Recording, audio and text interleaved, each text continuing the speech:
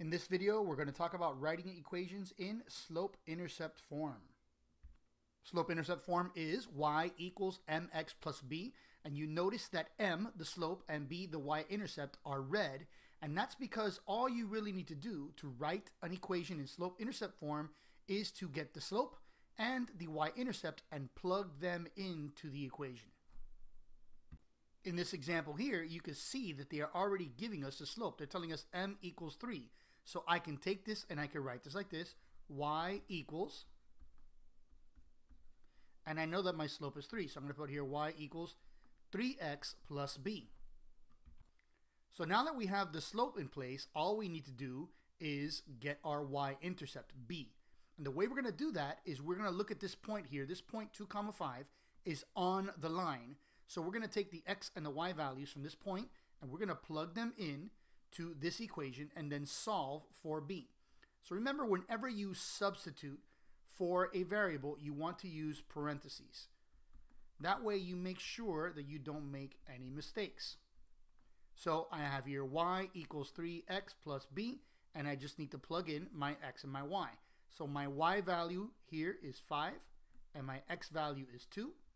And so now I'm going to work this out. So I have 5 equals, well, 3 times 2 is 6 plus b. Now all I need to do is solve for b. So I need to subtract 6 from both sides. And I find that b is -1. Now I just want to take my slope, 3, and my y-intercept, -1, and plug them into my equation.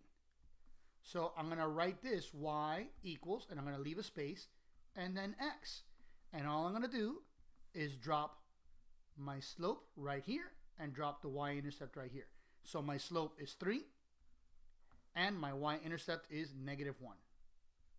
So this is the equation that has a slope of 3 and passes through this point 2, 5, and the equation is y equals 3x minus 1.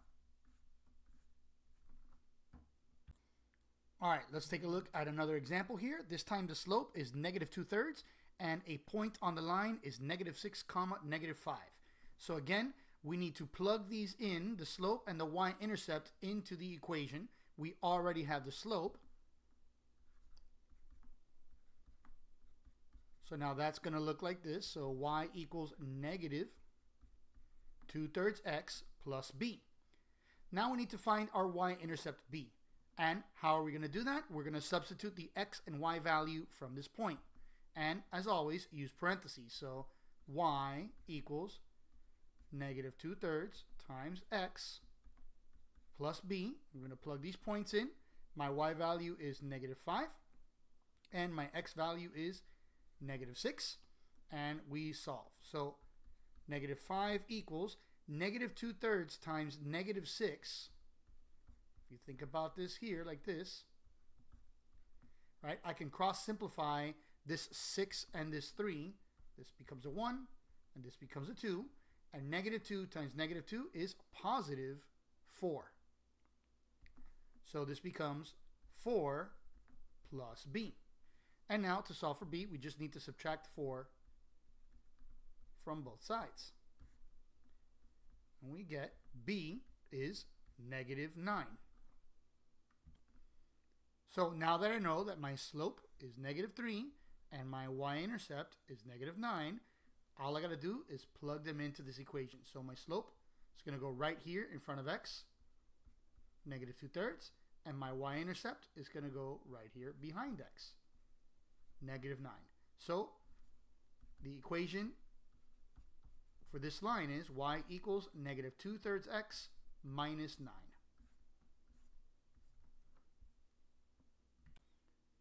All right, so if you look at this next example, you notice that they do not give us the slope this time. They just tell us that the line passes through points 1, 4 and 3, 18. So since they are not giving us the slope, we need to find the slope. How do we do that? With slope formula.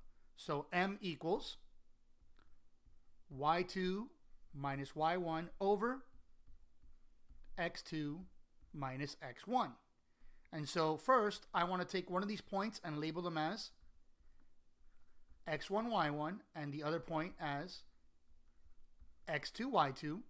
And then I want to set up my slope formula using my parentheses.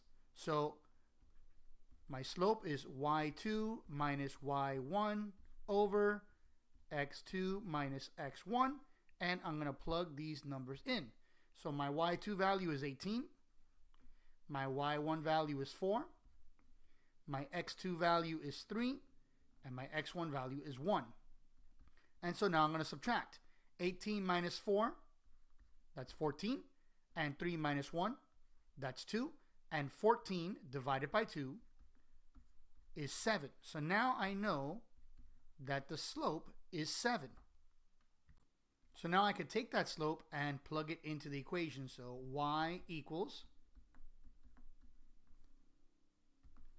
7x plus b. So now I need to solve for b. And the way I'm going to do that is by picking one of the points and plugging them in. Since there's 2 points this time, it really does not matter which point you choose. So why not choose the point with the lower values, right? So I'm going to rewrite this as, with my parentheses, y equals 7 times x plus b. Plug in my y value is 4 and my x value is 1. So 4 equals 7 times 1 is 7 plus b. Next, we're going to subtract 7 from both sides so that we can isolate b. And we find that b equals negative 3. Now that I know that my slope is 7 and my y-intercept is negative 3, I'm just going to plug them in here.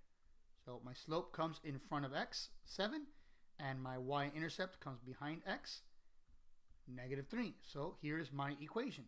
Y equals 7x minus 3. All right, so looking at one more example, let's go ahead and write the equation for the line that passes through points 6, 6 and point negative 2, 2. Once again, we don't have a slope, so we need to find it. So we're going to use our slope formula, y2 minus y1 over x2 minus x1. And I'm going to set this up using my parentheses. And I need to label one of these points x1, y1, and the other point x2, y2, and plug these numbers in. So my y2 value is 2, and my y1 value is 6. My x2 value is negative 2, and my x1 value is 6. So now over here on top, 2 minus 6 is negative 4, and negative 2 minus 6 is negative 8. And negative 4 divided by negative 8 equals positive half. Because think about the fraction 4 over 8. That simplifies to 1/2. And negative divided by negative is positive. So now we know that our slope is positive half. Now that I know what my slope is, I can plug it into the equation. So I have y equals half x plus b. And now I need to pick one of these 2 points and plug it in for x and y to solve for b. And since 6, 6, they're both 6, that's what I'm going to use. Again, I'm going to use parentheses because they help you to avoid mistakes. Plug my numbers in and work it out. So 6 equals half of 6 is 3 plus b. Then I'm going to subtract 3 from both sides, and I get b equals 3. Now that I know that my slope is half and my y-intercept is 3, I'm just going to take them and plug them into the equation. So my slope is half and my y-intercept is positive 3. So my equation is y equals half x plus 3. All right, I hope that this lesson helped you to understand how to write equations in slope-intercept form.